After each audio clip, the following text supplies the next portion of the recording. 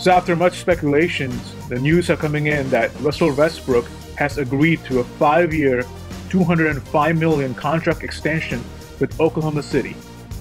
After all the speculation heading into the season, if Russell Westbrook will stay beyond the one season of 2017-2018, it has become very clear now that he's gonna make Oklahoma City home for another 5 years.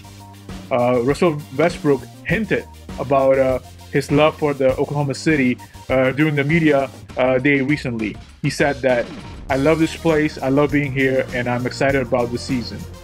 Of course, at that time, he didn't sign the extension and there were speculations going on.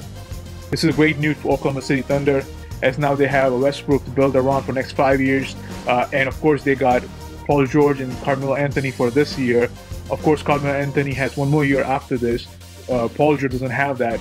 But if everything works out for them this season, they can have a great team for long term. Anyways, right now they got their man, they got their Russell Westbrook to commit to 5 more years.